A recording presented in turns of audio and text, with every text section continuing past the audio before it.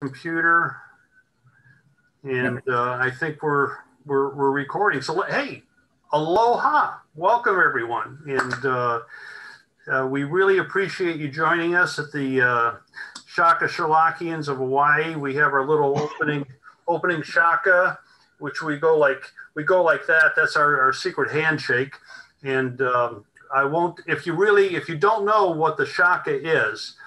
If you go into our website, you'll find a little explanation under history, and it's quite interesting. I'm going to pull up a couple of notes here. I want to thank very much Steve Mason, though, for co-hosting this. Again, he's just been such a great help to me, and we really hope to bring a little bit of Hawaiian warmth and aloha to many of you that I know most of you, in fact, are in colder climates. And earlier today we had the SOB meeting, the Sherlockians of Baltimore, with Greg Ruby, and Monica Schmidt hosted her weekly meeting. It started with monkey business, and then was supposed to be family friendly, and it didn't quite end that way, but I can't wait for the adult-friendly version of that. And I'm seeing, let's see, we've got even more folks now. I'm going to pull up one other thing here. I won't ask everybody to introduce themselves, but there's about a third of you are here for the first time, and we really appreciate it. What I'm going to do is make a few announcements. I will come back to some announcements later, but first of all, if y'all can see this, I'm jumping back between notes and stuff, but if you can see, we have our official BSI Scion designation here, framed. So that's, I'm real excited about that, and so that's a big deal.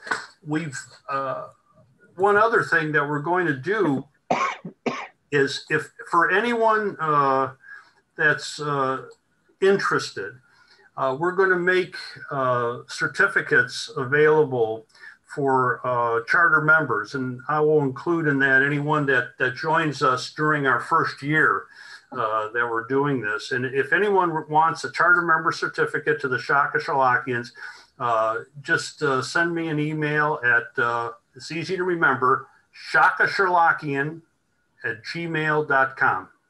Okay, and you can reach me through the website as well. And the coveted, highly coveted certificates, we will have a designation of something like BSS for Boom Shakasherlockian, or something along those lines. So enough about that. I'd like to also mention that our website has a couple of new updates on it.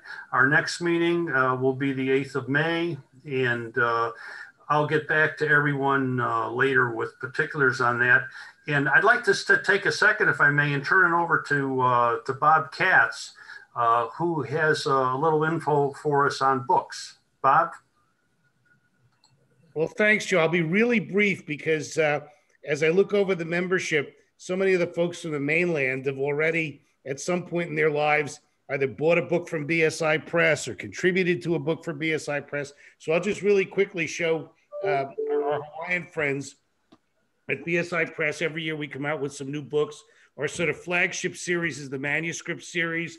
This is the book that we just put out. It's called The Staunton Tragedy, and it's the manuscript of The Missing Three-Quarter. And you can see that basically, it is a complete reproduction of the manuscript in Conan Doyle's hand, with a facing transcription and annotation from our friend Phil Burgum, and it's followed by a series of insightful and marvelously written essays on the topic. And Mike Whalen, who just retired as head of the BSI, edited this one. And another fun book is in what we call our profession series. This is called Corporals, Colonels, and Commissionaires, and it's about the military and the Sherlockian canon. And both of those books, as well as everything else that we've got in our inventory, is available on our website, which I'll put up in chat in a few moments. If you have any questions about any books from BSI Press, please feel free to email me. Everybody that participates is a volunteer. No one gets royalties. If you contribute, you get one free book. And even though I'm the co-publisher, if I want more, I have to buy it. So everything goes back to publishing the next round of books. I think you'll find them interesting and fun. There's a lot of great scholarship that's gone into them. And I'll leave it at that. And Joe, thank you for the plug. You're very welcome, Bob. And we're really glad that you're able to join us today. I also want to introduce a guy who needs no introduction probably, it's Steve Mason. And I'd like, Steve, if you could just tell us a little bit about the Beacon Society, if you could, and their good work. Well, as Bob said, there's probably a lot of people that heard this earlier this morning, but those that were not on the earlier calls. So the Beacon Society is the national nonprofit educational society for Sherlock Holmes and trying to educate students on Sherlock Holmes. And there's a lot of projects that we are working on, but the four that I will bring up just very quickly. The first one is every year we give out grants to teachers, librarians, children's museums, children's theaters, and the grant cycle is open right now. So if you know anybody that would like to get a grant from us to help teach kids about Sherlock Holmes, feel free to tell them about it and have them go to our website. And they can also email Cindy, who is the grant committee chair. She's waving right now, and she will post her email address up there. The grant applications are due by May 1st, so please ask people to get them in. The second thing is that we have the Fortescue Scholarship, which we have been administering for the past several years. If you are still trapped in your house and don't have anything better to do, you can take the Fortescue Scholarship exams, just like they did in the 3 students. And we've had over 100 people working on the exams in the last year alone. So it's doing really well, and you can email me if you're interested in that. The third thing is that we just issued out our second issue of Sherlock Spotlight, which is a gazette for younger kids, and 8 to about 16-year-olds. And since he's my middle square, he looks like the Hollywood squares right now. I do want to give a shout out to Mike McClure, who back in the 90s put out Homes for the Holidays and was my inspiration for restarting this. So Mike, thank you very much. And he's actually on our advisory board to tell us when we screw up on the Gazette. So, but it is a Gazette for kids. Rich has already written one article for it and has another one for us next time. And so if anybody would like to write articles that they think would be appropriate for kids, we would love to have them. Jerry Margolin is going to provide some artwork for us each time. And so, and every issue, we hope to put a drawing from a younger kid on there. And last time, Julie McCurse's grandson provided us the artwork. And so if you have a grandson or a granddaughter or other niece or nephew that likes to draw, please have them submit their artwork to us. So we'd be happy to do that. And then the last thing is the Jill Center Essay Contest, which, it's in its second year where kids can write essays about Sherlock Holmes and submit them. And there's actually cash prizes for the winners of each age category. So again, they can go to the Beacon site. Now those are due by the end of February. So they need to get those in pretty quickly. But again, if you have any younger kids in your family that you think would, could use $300 spending money, have them submit an essay to us. So that's it. Thanks, Joe. Very good. Thanks, Stephen. And let me endorse the Fortescue business, because those are some tough exams, but they're open book, which is the good news. But if you have a little bit of time and really want to enjoy yourself digging into Sherlock Holmes, I can really recommend those. And you get to use special lettering after your name too, because they have bachelor's level and master's level and even doctoral level. So it's and I do want to give a shout out to Rich Krasunas, who helped me design the this year's. And by the way, if you took the exams years ago, we have recertification exams from last year and this year, so you can still do those. They're not required, but they are fun, and a lot of people have been taking them and enjoying them. So you're welcome to do those. The recertifications are the pits. They're killer. I don't want to carry it. We don't want to make them easy. On purpose. They're not easy, but they're fun. But they are fun.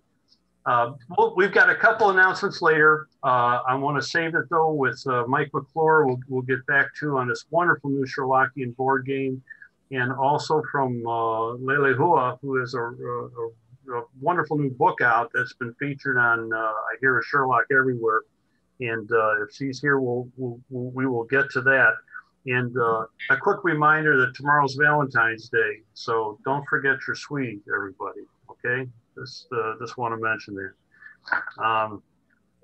I think we're going to come to a halt with the announcements for the time being right now. And I want to tell you a little bit about our guest speaker today, Hal Glotzer from the Big Island. Hal is originally from New York. He had a BA in English from Syracuse University and then moved to Hawaii to teach high school, but wound up being a newspaper reporter and ultimately a TV reporter. And along the way, he earned a graduate degree in communications from the University of Hawaii. He moved back to the mainland in the 80s, where he wrote and edited for many startup high-tech magazines. And he authored several nonfiction books, beginning with, appropriately, The Introduction to Word Processing, if you may have ever heard of that. But he never gave up his love of writing fiction and published several mysteries. His talents extend to playing many musical instruments. He sings, he acts, and he really does a lot of duties as a master of ceremony throughout the islands and elsewhere. He's currently part of a 5-piece dance band called the Tin Pan Alley Cats. I'll let Hal explain that. But he's performed not just in the U.S. As a musician, but several unique venues in Europe, including France and the Netherlands. He's married to Kathleen Frankovic, who, prior to retiring from CBS about a dozen years ago, CBS News that is, she served as their chief public opinion pollster, and I think that's interesting. After retirement, they moved back here to Hilo, Hawaii, and where Hal returned to the haunts of his salad years. And during non-pandemic times, at least, they divide their time between New York, Hilo, and Amsterdam in the Netherlands. And I should add that Hal's a playwright and wrote the successful Sherlock Holmes and the Volcano Horror, which is available on DVD. I have my own personal copy, I'm happy to say. And he comes highly recommended by our previous guest speaker, the great Peter Blau, which I think is quite an endorsement. And with that, Hal, I'm going to turn it over to you. Welcome. Thank you.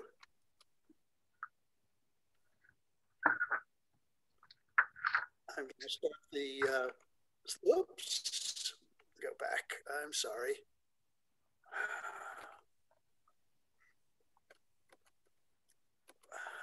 Sorry for this, folks. Oh, we're fine, Hal. You're among friends, believe me. Right. Okay. Now then, Arthur Conan Doyle was once confronted with having to make a kind of Sophie's choice. Which of your children do you love the most? I hope you will forgive my allusion to William Styron's famous novel by conflating short works of fiction with human offspring, but it is true that Conan Doyle was asked which of the 56 short stories he wrote about Sherlock Holmes were his personal favorites, and he replied with a list of 12. Now, according to an article from 1999 in the Strand magazine, here is Conan Doyle's list with the dates of their original publication. In case you're looking at this on something small like a phone, I'll just quickly read it. The Adventure of the Speckled Band, 1892. The Red-Headed League, 1891. The Adventure of the Dancing Men, 1903. The Final Problem, 1893. A Scandal in Bohemia, 1891. The Adventure of the Empty House, 1903. The Five Orange Pips, 1891. The Adventure of the Second Stain, 1904. The Adventure of the Devil's Foot, 1910. The Adventure of the Priory School, 1904. The Musgrave Ritual, 1893. And the Reigate Puzzle, also 1893. As far as I know, he did not give reasons for his choices. They are traditionally presented in this order where they appeared in the Strand, which may mean that his most favored favorite is on top and his least favored favorite is at the bottom. But to me, that seems awkward. I prefer to think that he merely named them and did not intend to rank them. So I will talk briefly about each story, saying whether and to what extent I agree with Conan Doyle's choices. I assume you all have your own favorites because you've read all the stories, but just in case you have not, please be aware spoilers are inevitable. We have always known that when Conan Doyle first began writing about Holmes, he never imagined how popular his creation would become, nor did he expect the ongoing demands from fans and publishers to turn out more and more stories. In The Final Problem, published in 1893, he famously killed off Holmes to get out from under the burden. But a decade later, he yielded to the pressure and brought Holmes back from the dead. And, well, maybe he did so reluctantly, but it's worth noting that 5 of his 12 favorite stories are among those that he wrote after the resurrection. So here's my take on each of Conan Doyle's 12 favorite stories. The Adventure of the Speckled Band. It's extremely popular. In that same 1999 article, The Strand polled its readers, asking them to choose and rank their favorites. And this story came in at number 1. It does have a lot going for it. A spooky old house, a mysterious death in the night, a frightened young woman, a unique murder weapon, and a dastardly villain hoist with his own petard. Unfortunately, as I think everyone knows by now, it is also absurd. In the real world, the murder weapon simply does not work. Holmes prides himself on being ignorant of things that he considers irrelevant to his work, like the Copernican model of the solar system. But even if Conan Doyle never paid attention in college to natural history lectures about reptiles, couldn't he have asked someone about snakes? They can see with their eyes and smell with their tongues, but they have no ears. A whistle in the dark cannot attract a snake's attention, and they can't climb down a rope either. If anyone ever pointed this out to Conan Doyle, and if he was embarrassed by the facts, we'll never know. But it's one of his favorites. In the words of Tony Soprano, what are you going to do? The Red-Headed League, by contrast, is not only one of Conan Doyle's favorites and one of my favorites. It's probably one of everybody's favorites. The basic plot has been mined and mimicked in dozens, maybe hundreds of books and movies since 1891. The device of distracting someone so they don't notice a criminal enterprise right under their nose is brilliantly executed here. And this is one of the rare stories in which Holmes does not solve a crime after the fact, but rather prevents it from being committed. The Adventure of the Dancing Men is chock full of things to like. Holmes not only figures out what happened, he also prevents a further crime from happening, and he solves a puzzle. I'll bet that it was this story that first showed most of us how to use frequency analysis to crack substitution ciphers, and that some of us still use the same brute force method to solve newspaper cryptograms. The cipher plot is also nicely joined to the backstory of a jealous American gangster and the woman who thought she'd escaped from him. Now, before I get into the final problem, I'd like to mention one of Doyle's near contemporaries, another man named Arthur, the slightly older Arthur Sullivan. He felt that composing laugh-a-minute theater pieces with lyricist William S. Gilbert was taking too much time away from the symphonic and the choral compositions that he believed would be his legacy. But as it turned out, somewhere in the world, right now, a Gilbert and Sullivan operetta is being performed. Conan Doyle, likewise, felt that writing the Holmes stories distracted him from writing grand, epic, and patriotic novels for which he expected to be best remembered. And yet, somewhere in the world, right now, somebody is reading a Sherlock Holmes mystery. They've never gone out of print, And there are myriad translations. Here are some paperbacks in French, Portuguese, Hungarian, and Turkish. Holmes is in comic books, graphic novels too. No matter how or where you first found Sherlock Holmes, the odds are that, as Conan Doyle discovered, Sherlock Holmes stays with you all your life. So, on to the final problem. I don't much care for it. It's an adventure story, not really mysterious. It does have Holmes in a disguise sufficient to baffle Watson, but the story doesn't show Holmes doing what he does best, which is detecting. And of course, as an attempt to bid farewell to Holmes, it failed miserably. I think it's significant that The Adventure of the Empty House, in which he brought Holmes back to life, is also one of Conan Doyle's 12 favorites. Maybe he was finally persuaded by entreaties from fans and publishers. Maybe he just liked the money that Holmes continued to earn for him so that in old age he could finance his obsession with spiritualism. We'll never know. The Empty House is a much better story than The Final Problem. Once again, we get Holmes in a disguise that Watson can't see through, a bookseller. The plot is suspenseful, and Holmes devises a clever ruse to make the villain show his hand. But it's not one of my favorite stories. I think it's weighed down by requiring Holmes to tell Watson how he survived Moriarty's attack at the Falls and to explain where he's been all this time afterward.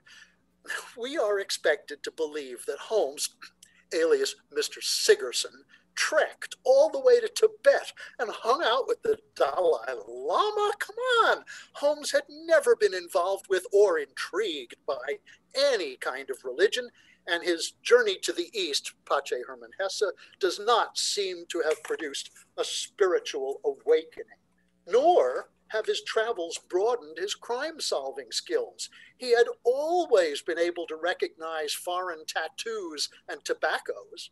Holmes returns to London the same man he was before. For me, the bottom line is that if Conan Doyle had not tried to kill him off in The Final Problem, he would not have needed to so crudely pad The Adventure of the Empty House. By contrast, A Scandal in Bohemia is another story that it's fair to say everybody loves, and almost certainly because of its wily heroine.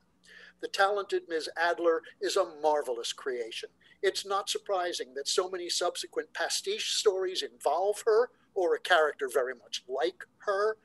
The first all-female Scion Society was called, in her honor, the Adventuresses of Sherlock Holmes. I have met dozens of women over the years who say that Ms. Adler and A Scandal in Bohemia were what launched them into Sherlockian fandom. Now, I don't know whether Ms. Adler called herself Irene or Irene, but Watson says Holmes calls her the woman, meaning the only woman whom he truly respects, for she has gotten the better of him in a duel of wits. Watson almost gives her the last word, saying, "Good night, Mr. Sherlock Holmes," as she passes him by in the street, demonstrating that she knows it was he who was disguised in her house. Misogyny was commonplace among even the smartest of Victorian men, and Conan Doyle tends to depict women as weaker than men. Several of them swoon, and most cannot save themselves from danger. They need to be rescued by men. Miss Adler, as a counterexample to these stereotypes, does indeed make the woman unique. Now, I'd like to preface my discussion of the next story by pointing out that there are other mystery genres besides the classic whodunit. There is the howdunit, such as The Problem of Thor Bridge, and the subgenre of howdunits known as the locked room puzzle, such as The Adventure of the Golden Pince-Nez. And then there is the why-done-it, and one of Doyle's dozen, The Five Orange Pips, is a why-done-it. In a why-done-it, we enter in medias res, in the middle of the tale, and we are led through to the exposure of the killer. But that's not the end of the story, because we don't know how it all began. The real plot of A Whodunit is its backstory, through which we learn the motivation behind the crime. The Dancing Men is a whodunit because even after the cryptogram is deciphered, the murder makes sense only when we learn why events transpired as they did. But the structure of most whodunits is something of a dodge. The author doesn't need to make a character's actions believable because we don't yet know his motivation. Indeed, the entire second halves of 2 novels are their backstories, without which the murders in the first halves make no sense. In A Study in Scarlet, Holmes can describe the appearance of a killer from his handwriting in blood. In The Valley of Fear, he can winkle a killer from his hiding place after fishing a dumbbell out of a moat. But Holmes cannot discover a backstory on his own. He has to interview the killer after he's caught. I feel it's a little too easy to pull off a whodunit, so that kind of story doesn't automatically rank very high with me. Unlike the novels, though, The 5 Orange Pips is short, which helps us to forget how artificial the whodunit structure really is. There is a sort of backstory to the adventure of the Second Stain, but it's handled better, being nicely combined with a whodunit and a howdunit. While Holmes is drawn into an espionage case, a murder is mentioned only casually, but Holmes sees a connection and employs many of his best skills to uncovering it. The murder plot, I must admit, seems a little forced. The jealous, raging madwoman must have been a cliche even in Conan Doyle's time. But the justification for Holmes concealing the involvement of an upper-class woman, however disconcerting to modern readers, does emerge logically from the setup. Now, as any of you know who have seen my play, Sherlock Holmes and the Volcano Horror, I am particularly fond of The Adventure of the Devil's Foot. I shamelessly adapted it and moved the action from Cornwall to Kilauea Volcano here on the island of Hawaii. In both places, there is a semi-wild natural setting that encourages a woo-woo factor, the possibility of an inexplicable, malignant, and perhaps unworldly force at work. The story moves right along. It proceeds with inexorable logic as each new fact is brought to light, and the denouement shows a side of Holmes's nature that comes out in only a few other stories. He considers some murders to be justified under the circumstances, and he is willing to conceal the murderer from the law in the name of a higher moral authority. Now, I especially like Watson's willingness to join Holmes in what he knows to be a dangerous experiment with, well, what else to call it? A psychedelic drug. Look, I'm a baby boomer with plenty of experience in that regard, but I liked The Devil's Foot long before I ever smoked pot or dropped acid. I would call The Adventure of the Priory School a tragedy rather than a mystery. It's good to know that Holmes can trace bicycle tire tracks as well as he can trace footprints, but it seems a terrible shame that a teacher should lose his life in pursuit of a runaway boy. The biggest problem I have with the Priory School, however, is that the perpetrator is another cliche character, a young man passed over for inheritance who revenges himself on the rightful heir. And wouldn't you know, he's illegitimate. Bastards were stock villains from well before Shakespeare, right through to 19th century melodrama, which, I'm sorry to say, is what the Priory School is. When I was young, reading Holmes stories for the first, second, or third times, the Musgrave Ritual was my favorite. It's a treasure hunt, and treasure hunts are always exciting. In lieu of a map, Conan Doyle gives us a riddle, and to solve it, Holmes needs to draw not only on logic, but on trigonometry. Another offbeat angle on this story is that the treasure, while certainly worth money, turns out to be far more valuable as a historical artifact. The more often I read the story, however, and especially as I grew older, I saw that it was seriously flawed. The setup requires a servant to be smart smarter than his master. Well, that's been a staple of comedy since ancient Greece, not to mention the marriage of Figaro. So I came to wonder why Brunton would allow himself to be fired and go off on his treasure hunt with only the illiterate maid to help him. You know, if he were really that smart, when Musgrave catches him in the library, he would have shown him his interpretation of the ritual. They'd have found the treasure together and split the reward. Of course, in that case, nobody would have needed Sherlock Holmes. I have to admit that when I saw the Reigate puzzle on the list, I could not remember it. I had to take up the memoirs of Sherlock Holmes and reread it. One of the sources for Conan Doyle's lists gives the title of this story as The Reigate Squires, which seems to me is probably more appropriate since two country squires, father and son, are at the heart of the mystery. The story is fairly clever, but the squires are cardboard cutouts, one old and doddering, the other young and hot-headed. They're not well enough established as characters to justify their actions. Feuding with a neighbor over a land boundary caused them to commit their crimes, but we learn that only from the neighbor. Holmes does not discover it. In compensation for these weaknesses, though, we get Holmes deducing how the message was handwritten, which is similar to his explication of the handwritten warning in The Gloria Scott. And he stages a ruse to distract the perps long enough for him to find the missing paper. To solve the Reigate puzzle, Holmes employs all of his talents except for disguise. For me, it's a satisfactory story, but not a great one. And with that, I conclude my take on Conan Doyle's favorite stories, but I have to ask, shouldn't there have been one more? How can Conan Doyle have failed to include the story that I believe most Sherlockians today rank among his very greatest? Indeed, the Strand's readers in that 1999 article, when polled, put it in their pantheon. Where, I ask, is the story with that famously pithy remark? I'm sure you will all recognize the dialogue in this scene. Is there any point to which you would wish to draw my attention? To the curious incident of the dog in the night time. The dog did nothing in the night time. That was the curious incident, remarked Sherlock Holmes.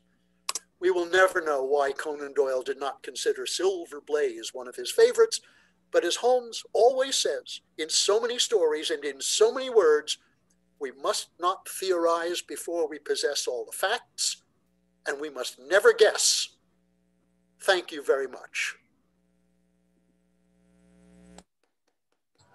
Hear, hear. That was Well done. Very well done. absolutely top drawer. That's really, really exceptional. Beautifully done. Thank you. I'll take questions if you have some. Yes, who's got a question? I have a question, Hal. Can you hear me? Yeah, go ahead, Yes. Bob. Okay, thanks. About Brunton not wanting a partnership with Musgrave. Considering the time, I think if he tried that, Musgrave just would have taken everything and given them the next afternoon off as a reward. I don't. I'm sure that's what Brunton was thinking. If he gets wind of this, I'm getting nothing.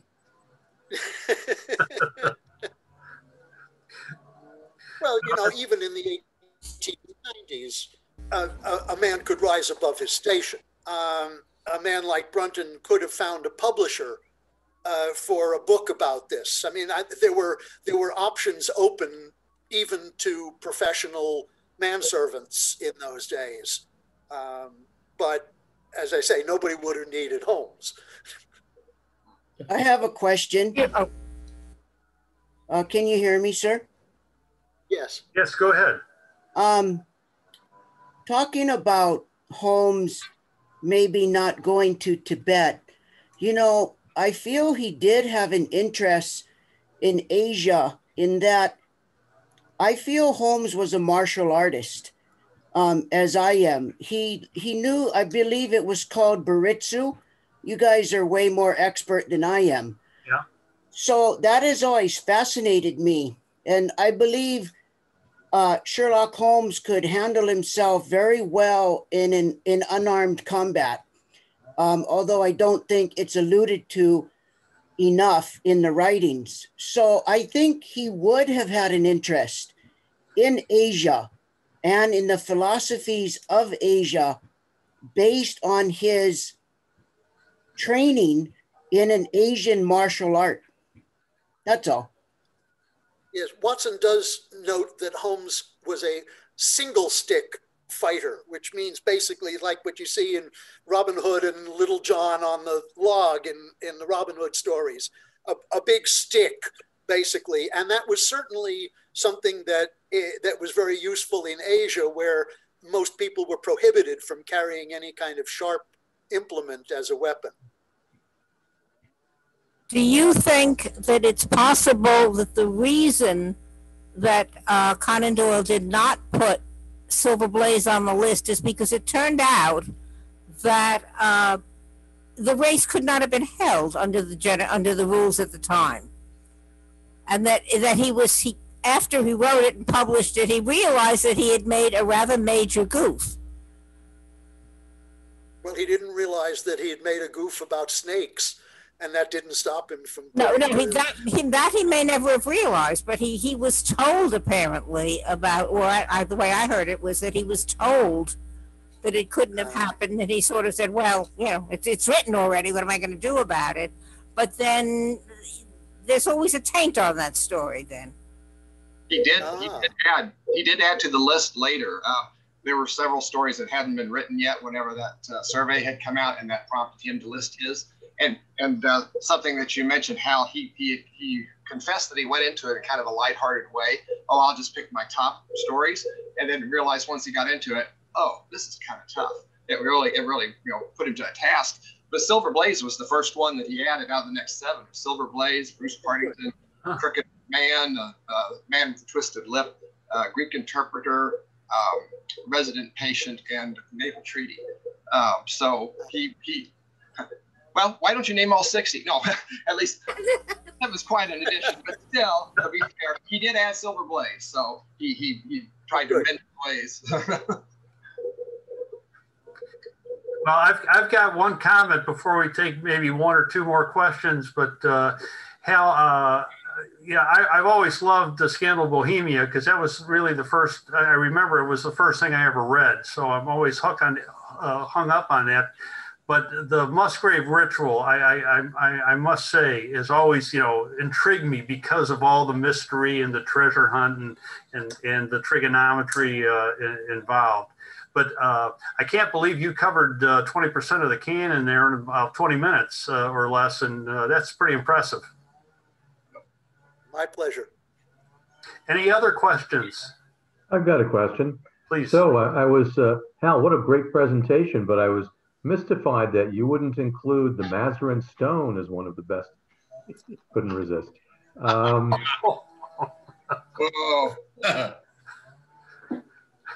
two of my favorite Jeremy Brett Holmeses are the Blue Carbuncle and especially the Norwood Builder, neither of which tends to appear on, favorite story lists. But I thought that the television adaptations really propelled those 2 pieces above many of the others.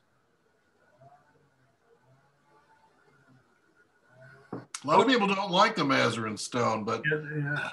I think it's great because otherwise we wouldn't have another piece of the puzzle for Sherlock Holmes' musical interests. Got the gramophone, he's got the barcarolle, which speaks to his opera interest. I like, although I don't know about the floor plan for 221B in that, but still.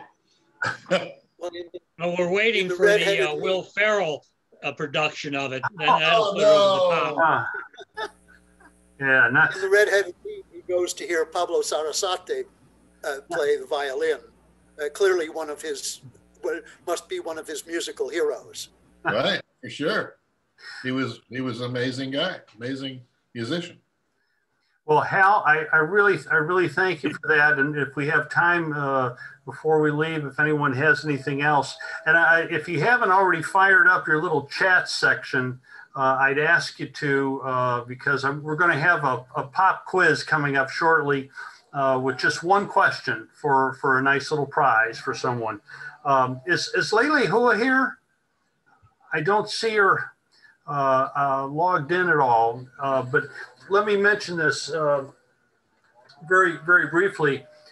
This is a new book published again by one of our own here in Hawaii, and Lele Hua Yun, who writes under the name Febronia Watkins, and it's a study in scarlet in Hawaiian He Huli Ula Ula, and this has been featured on I Hear of Sherlock Everywhere, if you all see that, and there's a very nice write-up on it, but we're just real proud of one of our hometown heroes here in Hawaii getting the visibility.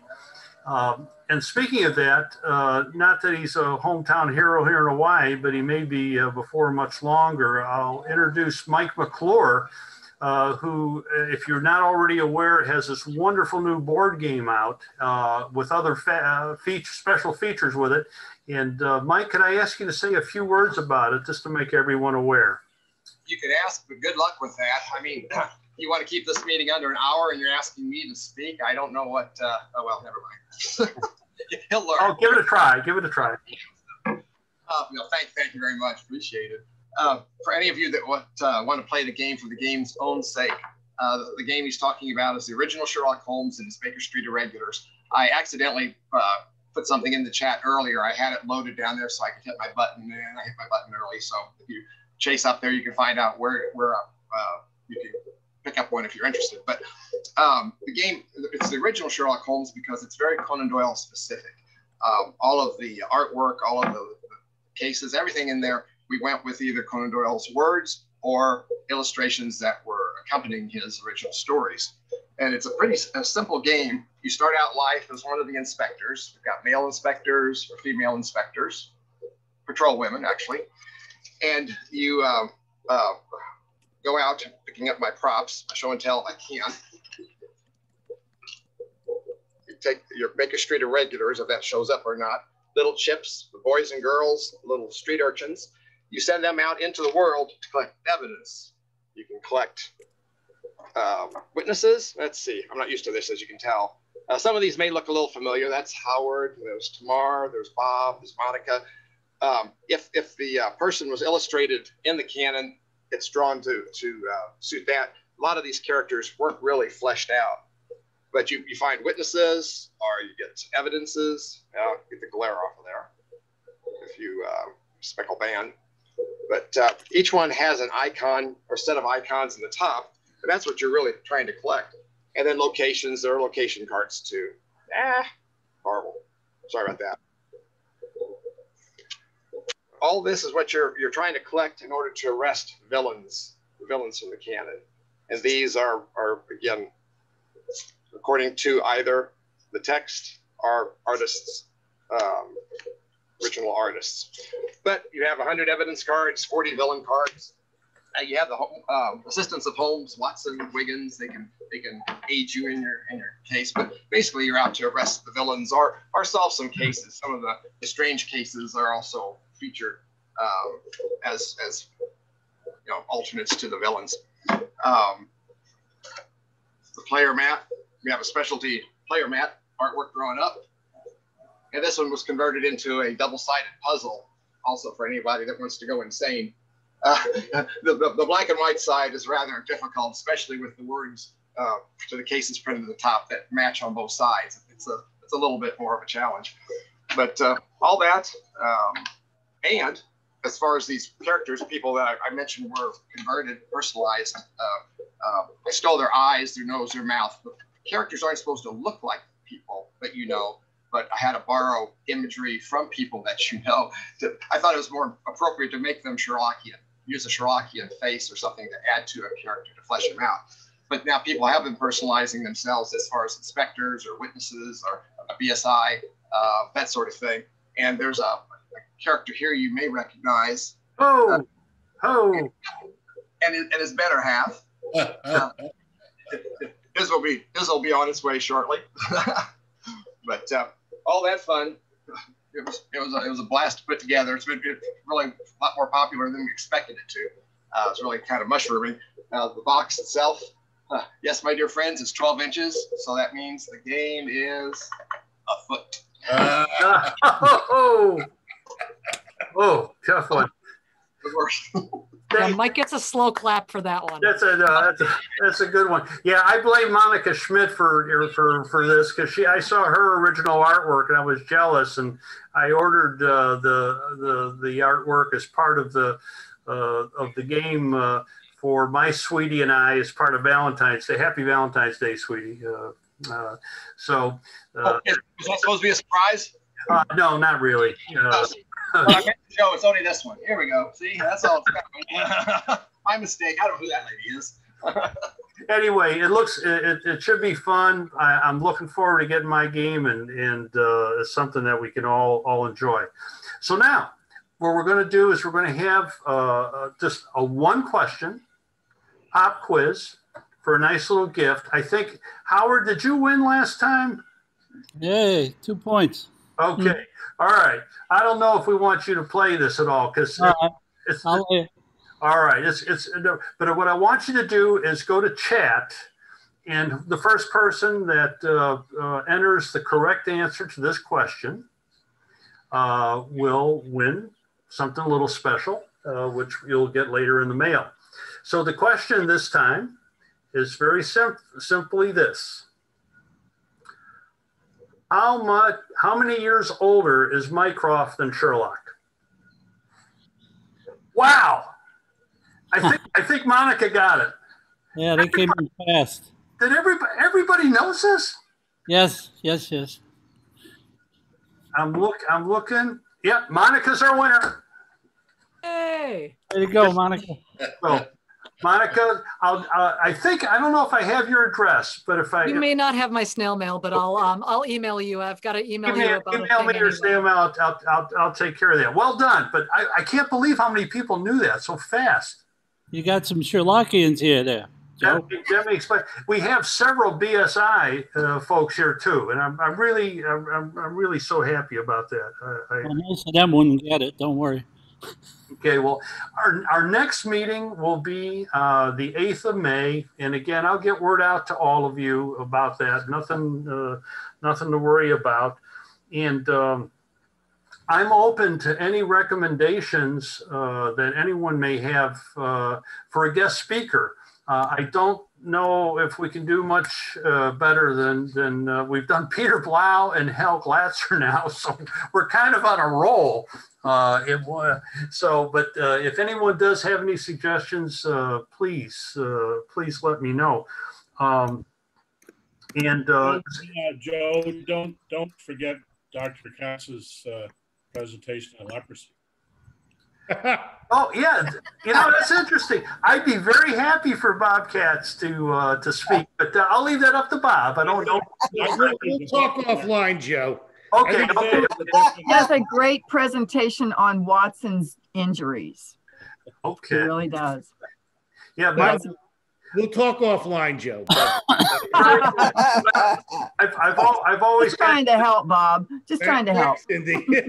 Well, the questions come up before, was when it comes to Watson, was he shot more times than he was married? I'm really puzzled about that, but we'll worry about it later. Has anybody, before we wrap it up and go to our final 221B reading, I'd like to ask if anyone else has anything they'd like to contribute as far as, a new book, a TV show, anything in particular you'd like to bring up that haven't had an opportunity to do so as of yet. Well, I will mention that at the last meeting, I actually asked in general if anyone knew of someone putting together an anthology. And I was directed, I think it was Steve who directed me to David Markham. And so my story, Sherlock Holmes and the God of War, will be in David Markham's next anthology. Oh, great. Great. Well done. I'm pleased to hear that. Monica, did you have something? Yeah, I'll share. So most of the people on this call know about this already, but most weeks at 3 p.m. Central, which is what time, Joe, for you guys in Hawaii? That's currently 11 a.m. Okay, so at 11 a.m. your time in Hawaii, I host weekly movie screenings on Zoom. They're all Sherlockian. Right now we're in the middle of family-friendly February, although the Family Guy episode that we screened wasn't particularly family-friendly. We won't tell anybody. But and it's 4 o'clock Eastern. What I will do is I'll drop the link in the chat, and it's the same link from week to week. So, you don't have to worry, but I do keep a waiting room just to make sure that, we don't get people who are, we'll just say is that some of the Zoom bombers bombed the Toronto Bootmakers meeting once, and it was not a good time for everyone. So, but feel free to copy that link down. It's the same link every week, 3 p.m. Central, 4 p.m. Eastern, 11 in Hawaii. You guys are always welcome. It's the more the merrier. We have a nice group chat and kind of MST3K the heck out of whatever we're watching. It's a lot of fun. It really is. I can endorse that. It's sort of Mystery Science Theater 3000 for Sherlockians. I think that's the best way to describe it. It really is fun. And let me add on to what Monica noted. Thanks to Greg Ruby and the earlier meeting today, I learned a trick with chat with all the information there and people posting sites. If you drop down into chat, you'll see on the far right there did somebody say that's an ellipsis? Is that? Is that right?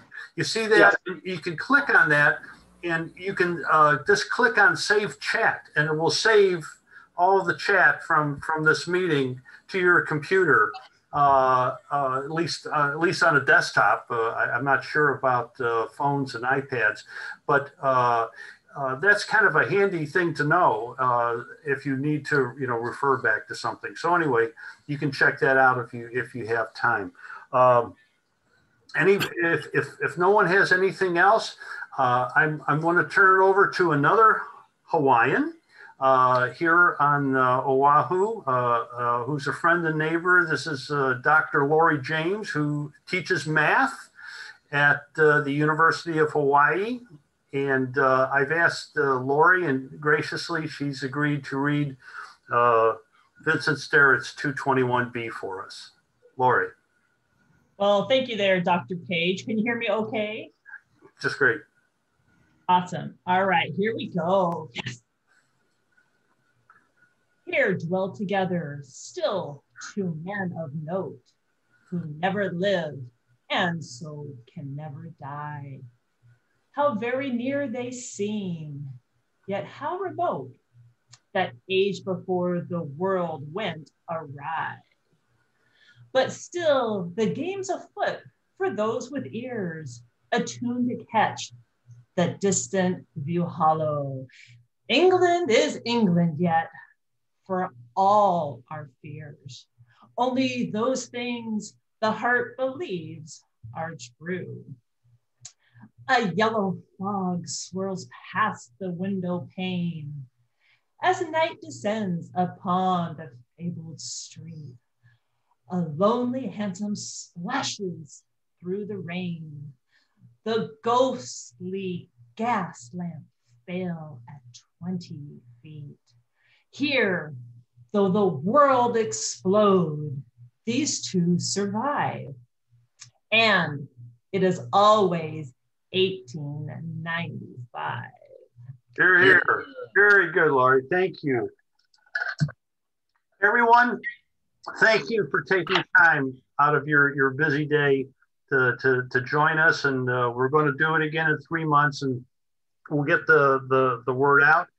And I just want to thank you again all for being part of this and wish you all a shaka from the Shakasherlockians of Hawaii. Okay? Take care. Aloha, everybody. Thank you. Great meeting, Joe. Great meeting. Thanks all. Thank forward to many more. Okay. Bye-bye now.